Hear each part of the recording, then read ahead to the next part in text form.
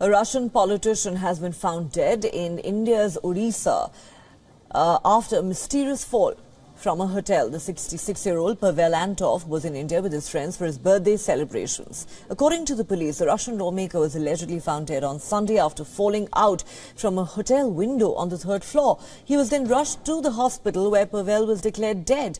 The instance is the second reported death of a Russian lawmaker in India. Last week, Vladimir Bidanov, a friend of Pavel who was accompanying him on the trip, suddenly died of a heart attack. The Odisha police have said Pavel's death appears to be a case of suicide, adding that he was depressed after the death of his friend. Officials have launched an investigation into the death and they are probing all angles in the case, including an accidental fall. 2 other people in the 4-member group have been asked to stay back and coordinate with the ongoing investigation.